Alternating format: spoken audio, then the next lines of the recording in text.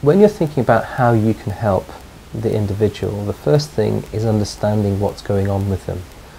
If the individual has sensory difficulties, understanding what those are and then trying to modify the environment to their needs will be the first thing. If they have autistic-like presentations on top of the prenatal alcohol and the fetal alcohol syndrome, then it's about understanding the need for routine, the need for consistency. If they have problems with change or with understanding and predicting behaviour, it's time to prevent access so they don't get themselves into difficulties.